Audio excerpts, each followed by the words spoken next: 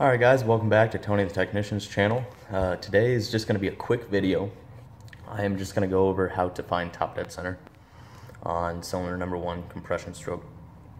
I'm going to be showing you on my 350.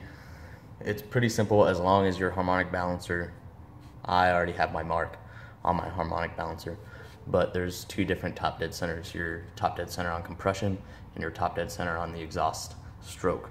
And you need to find it on the compression stroke.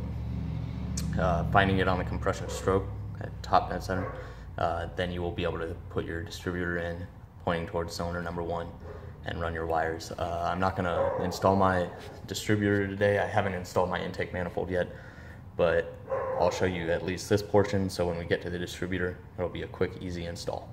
So you won't really need much, just a socket and a ratchet to turn your crank, or I'm doing mine with just a pry bar on the flex plate.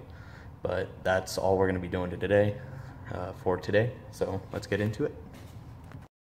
Okay guys, so it's pretty simple. When you have the engine, assembled more, it can be a little bit harder, but it's still a pretty easy process. I'm going to be showing you without any of the intake manifold, valve covers, all that is off of it, so it's a little simpler. You just gotta, like me, I have my marking on my harmonic balancer already that I need to line it up with 0. Now, to find out whether you're on the exhaust stroke or the compression stroke, if your piston is up at the top, if you just look in through your spark plug hole, if your piston is up at the top and your exhaust is open, then you're on the exhaust stroke. Or if you watch as you rotate the engine and the piston's coming up and your exhaust valve is open by looking through your exhaust port, then you know you're on the exhaust stroke. And that is not the top dead center you want. In order to find top dead center on compression, I don't know if you can see in there, my piston is down there a little ways, and both my exhaust and my intake valves are closed. So I already know that I am on the compression stroke. So basically now, all we're going to be doing is taking our pry bar or your socket and ratchet and just turning your engine over until you start seeing your piston work its way up to the top. If you just look inside that spark plug hole, you can see it coming up. And gradually, as it starts to get closer, I'm going to keep my eye over here. There's my 34-degree timing mark, but I'm trying to go to top dead center, which is right here, and here is 0. So we have a little bit further to go. And you just keep turning that until you're at 0 degrees. And here you can tell the harmonic balancer is at 0 degrees and the piston is at top dead center on the compression stroke, since our exhaust valve and our intake valve are both closed.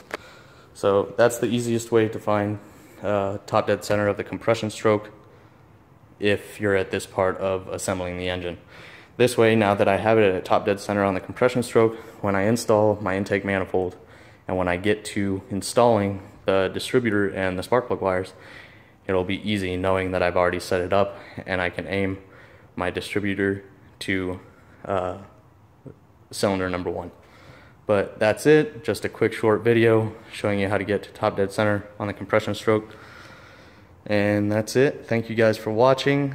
Make sure to like and subscribe. If you have any questions or comments, please leave them below. Okay, so I just showed you how to find top dead center of the compression stroke on cylinder number 1. I forgot to mention also, if you're not too sure, you can't see your rockers or valves or anything like that, another way, you can put your thumb over the spark plug hole, and as your piston's coming up and you remove your thumb, you can hear the pressure release. That means it's on the compression stroke. or if you don't have your thumb completely pressed over it, you can hear it hiss as you turn the engine over. Another way to do it, if you can't get your hand there, just take a small piece of like paper towel or a shop towel and ball it up and put it in front of the spark plug hole. As you rotate the engine, it'll blow that paper towel out of the hole, or you'll see the actual paper towel move. That's another way to know that you're on the compression stroke. So that's all I have for you guys.